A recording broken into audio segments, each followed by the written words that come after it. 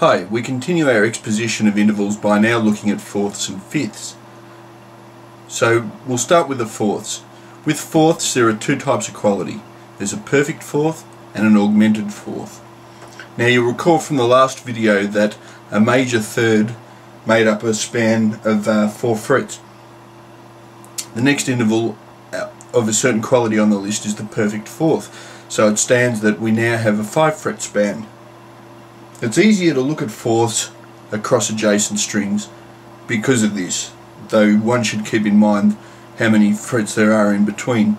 But due to the tuning of the guitar, let's start with the bottom E string and just pick any note, say B. The perfect fourth is the next string above on the same fret.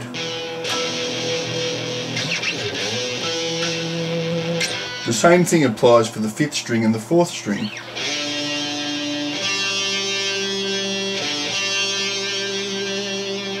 Same for the 4th and the 3rd. So let's just say I take a B. Again, they're both on the same fret, separated by a string. Now, when the 4th is on the B string, it follows that the root is on the 1st, and that we're up a string as well as a fret because of the tuning. And then once again, once we get to the top 2 strings, we simply have the same fret, and that gives us our perfect fourths. Okay, so let's say we start again at the bottom string, and we'll just play C for example, and we're playing a C perfect fourth. What happens when we sharpen that fourth to move up a fret? You can hear that's quite tense. That's the augmented fourth. So that is the next type and quality of interval in the sequence of intervals that we're studying. Now, the remarkable property about these is they split an octave into 2 equal parts. In other words, there's 6 frets between a root and its augmented fourth. This has many powerful properties which we'll examine in subsequent lectures, but it's worth pointing out at this stage that it does in fact divide an octave of 12 notes into 2 exact halves. Okay, so the same rule applies. If we take adjacent strings 4th and 5th, then let's just say we start at D, its augmented fourth interval will be on the 6th fret, so a fret above a string above. Same with the 4th and 3rd strings. Once again, now that we get to the augmented fourth being in the upper register or on the B string and the root on the 3rd, then we have a 2 fret span. You can really hear the quality of that interval, and it really demands some sort of resolution, and it's really powerful just to sit on it. Once again, when we get to the top 2 strings,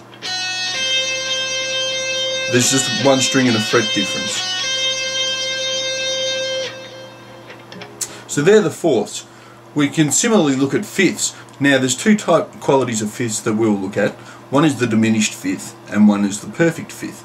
Now, as it turns out, we already know what the diminished fifth intervals look like because they're enharmonically equivalent to augmented fourths. In other words, in terms of shape, as it were, they are exactly the same.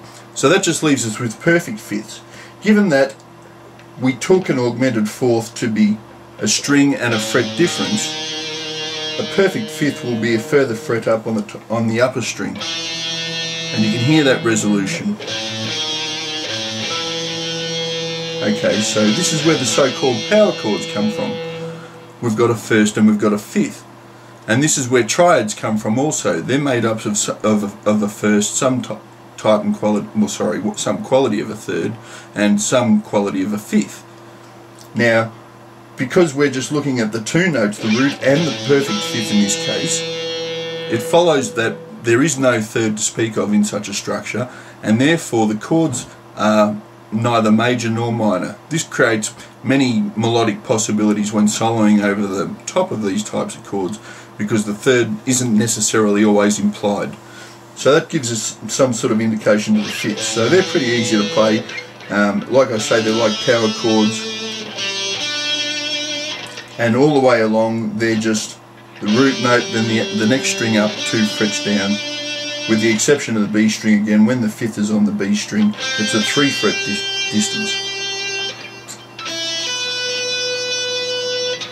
Now we can also look at perfect fifths another way, and that is to put a string in between the upper and lower, between the first and the perfect fifth. This just follows yet again because of the tuning of the guitar. So what exactly am I talking about? Basically, let's take G for example. On the 3rd fret of the bottom string, and D it's perfect fifth on the 5th string at the 5th fret. Well, if we replace the 5th string with the 4th string, we can play that open because of the tuning of the guitar. So in other words, what we've got is the root, move up 2 strings and back 3 frets.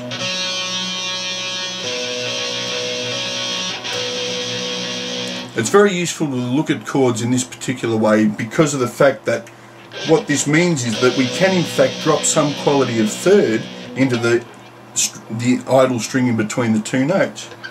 Okay, so to continue, if we take the 5th string and the 3rd string, again we've got that 3 fret span, and then if we were to take the 4th string, we've got a 2 fret span because of the tuning of the B string. Similarly, if we were to take the 3rd string,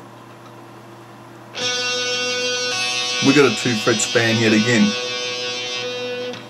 And it turns out that after that there is no other possibilities for playing fifths in this manner because we basically run out of strings. Okay, so have a fiddle with those, and as an exercise I would like you to do the following thing. Go back to the third intervals that we discussed and the types of chords that, whether they are major or minor in the key of C. Now add the fifths, figure out what the fifth is for each chord. Now if you've got a first, a major third and a perfect fifth, you've got a major chord.